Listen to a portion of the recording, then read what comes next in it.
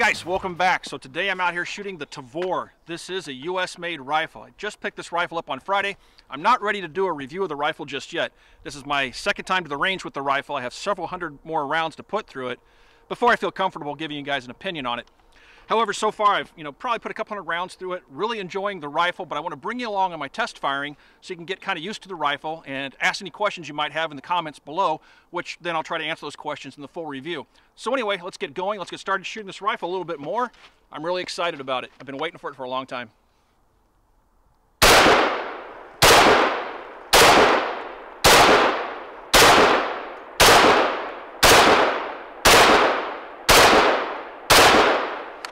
So one of the questions that I had, and I know a lot of you guys had as well, is how does this thing eject? How does it work for left-handed shooters? Well, first of all, I brought out some Wolf. This is 223 spec, so it's not quite as hot as 5.56. I'll stick it in the rifle, load it up, and I'll show you. Watch the ejection pattern. I'll shoot it both right and left-handed.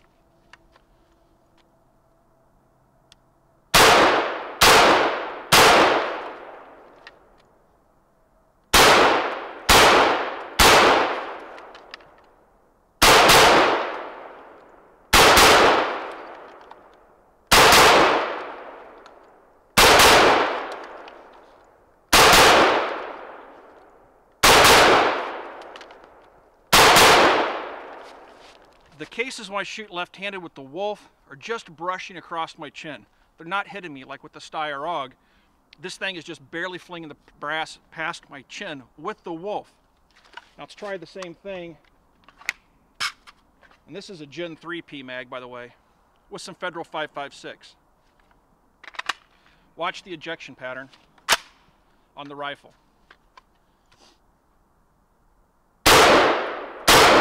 See what it's doing with the hotter ammo? It's throwing it forward.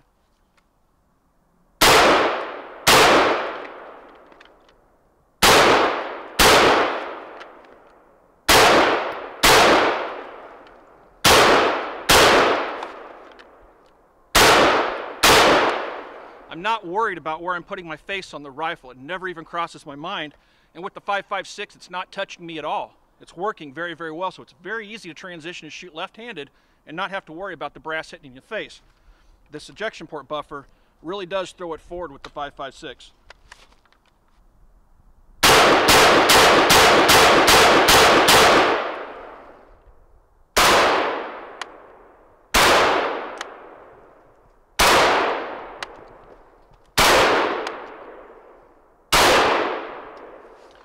It just locked open on the last shot.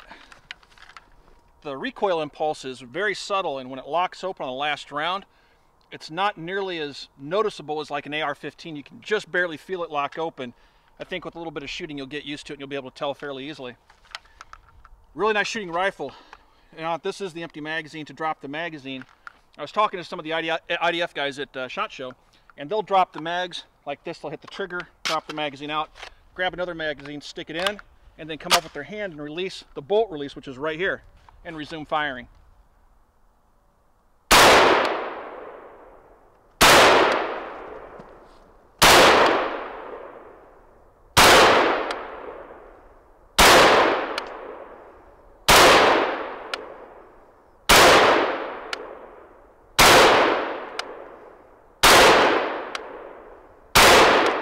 Safety's right there. It's real easy to get to.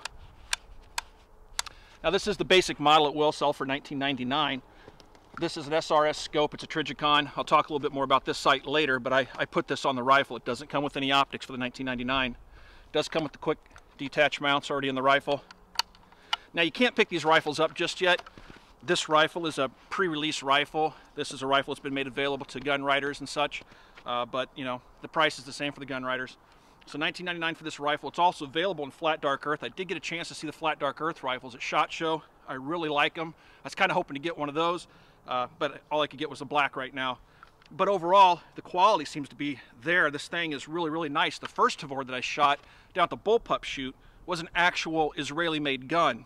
It wasn't a US-made gun.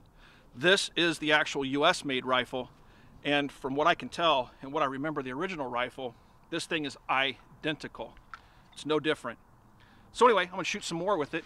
Really enjoying it. The trigger pull is right around, I'd say it's 9 pounds, but it's not your typical bullpup trigger either.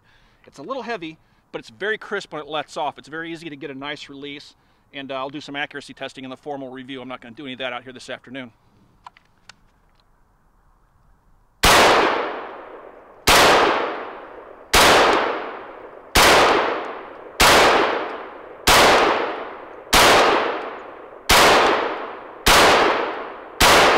It's locked open. I am shooting Wolf ammo out here this afternoon, and this is a second generation PMag. That's what it's working with. It ships with CAA magazines, 2 of them, but the PMags work just fine. It's an unmodified PMag. I know some of you guys are talking about that. So it seems to work just fine with the Gen 2s and the Gen 3s. I've been using a Gen 3 PMag in it as well.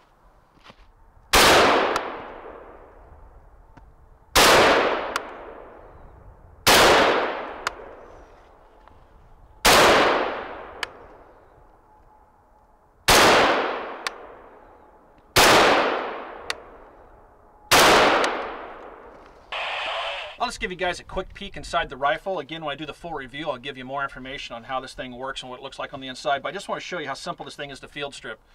You'll use a tip of a bullet, push the pins through. They are captive pins.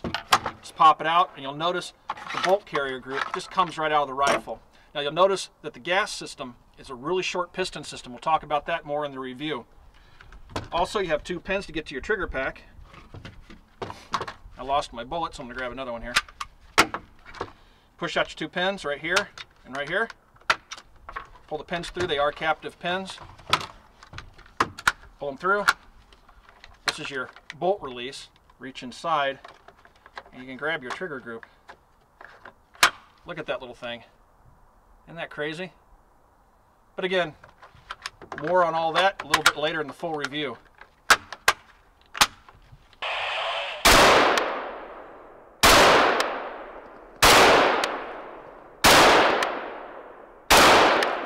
Well, it looks like I got the rifle sighted in, so I'm really looking forward to doing some more shooting with this rifle, coming up with an opinion that I can share with you guys in the full review. I just give you a little bit of information in this video. I'm sorry guys, I know you probably have a lot more questions, but feel free to ask those questions in the comment section down below.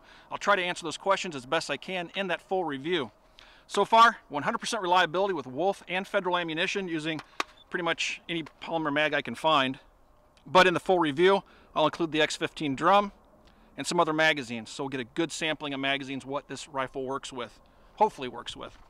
So anyway guys, if you have any questions, again, ask those questions down below. If you like this video, please be sure to like and share it, and you can also find us on Facebook. You can find us on Facebook to ask questions at www.facebook.com/militaryarms. Thanks for watching everybody. Be sure to come back for the full review. I think you're going to like it. We'll talk to you soon.